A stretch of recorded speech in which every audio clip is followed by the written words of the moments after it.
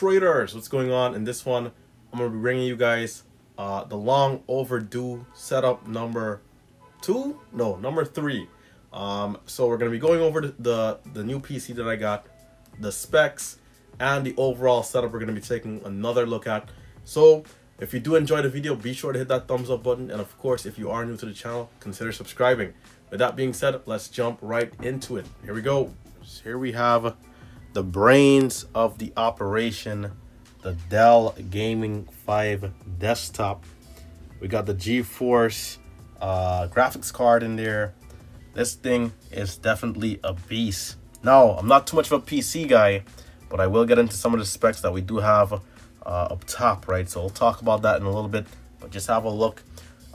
We do have 2 LED fixtures, right? We have one up in there underneath, that's up top, and one at the front, of course, that you guys will see there, the LED strip with the, of course, the G5 logo. This thing is a beast, man. I do have it sitting there on some wood planks that matches the floor, just to keep it elevated, just in case, you know, we do have some rain that can, you know, you just never know, maybe a spilled drink, that kind of a thing. But we do have a window to the upper right hand corner that you guys are watching here. So this is it. This is the beast. This thing here definitely gets the job done. It's smaller than you would think, right? The last PC I had, the brain, was definitely a little, let's say twice the size, right? But this one here, a little bit smaller. I think it's good when it comes to space, right? Just being efficient, keeping things tight. It's definitely worth the money since I got this one. Didn't had any issues with performance. And one thing to keep in mind is that this is it's wired, right? This white cable back here, I'll get the light on. The white cable back here is an Ethernet cable, but this one does come with built-in Wi-Fi as well. So keep that in mind. If you can't connect it, you can connect it via Wi-Fi. There you go.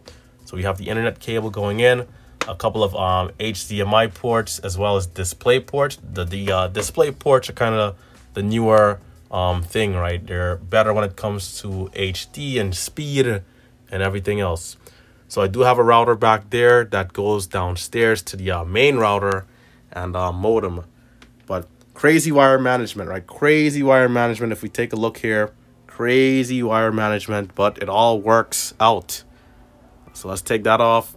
But there you guys go. And the LEDs, of course, can change into any color in the spectrum. So keep that in mind. You know, depending on your mood, if you're feeling for that nice green day, maybe you change this here to green, green in the front as well. But definitely a nice PC. So let's talk a little bit about the metrics, and well, not metrics, but you know, specs is the right word here for the PC. Traders, I know this is the part a lot of you have been waiting on.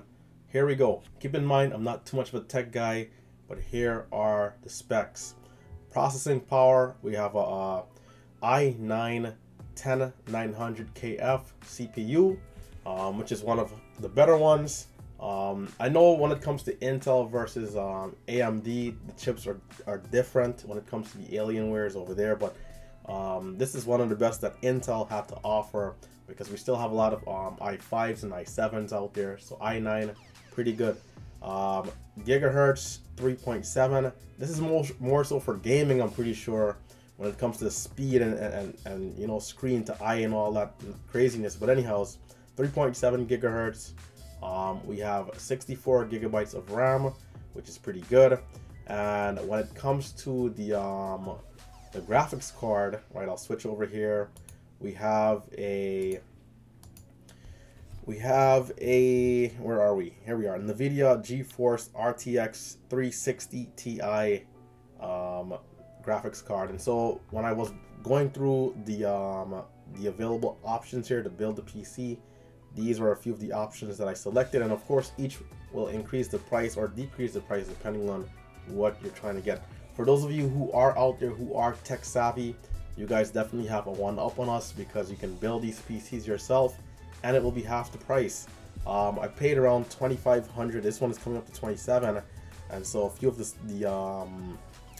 the Settings might be different, but for the most part, 64 gigs of RAM, 360 for the graphics card, and of course 10900. So as the doorbell is ringing here, as right on time during the video, I'm gonna also show you guys my my internet speed. I know some of you are interested in the ping. So ping, we have 5 and about 5 to 600 download speed. This is of course internetspeedtest.net. The only thing is that they have a bunch of ads up here, I guess, which is fine. They got to make their money somehow. As Dell, I visited the website, Dell is already advertising to me here. Upload speed around 380, 400. So everything is up to par. We do have Verizon. These guys are pretty good.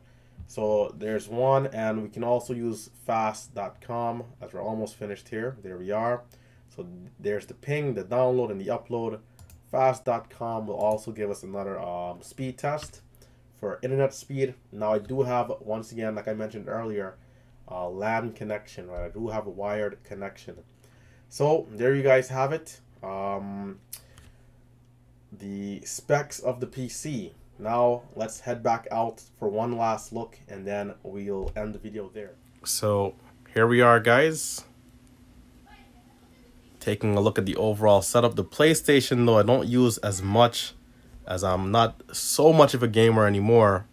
But here we are at the overall setup. Not looking bad if you ask me. Once again, down below to the brains of the operation, the Dell Gaming 5. Not bad, not bad.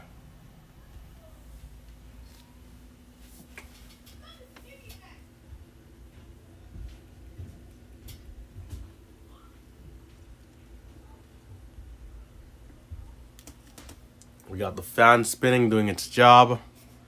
Hey Google, turn off the desk.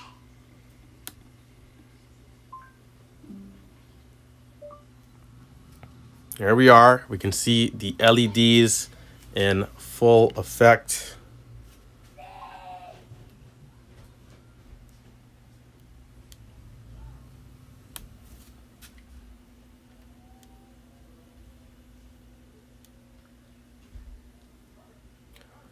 Guys, a setup, I feel like we should have a good setup. All of us should have a good setup. From the wallpaper on the setup, to the keyboard, to the mouse, to everything else. We want to feel good every time we show up to trade. This is definitely part of the process, right? Trading is life. Trading is life.